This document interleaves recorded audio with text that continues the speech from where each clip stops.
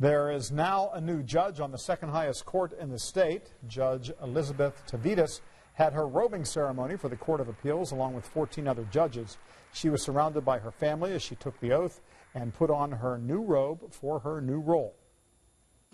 I wish my parents were here today. I lost them early.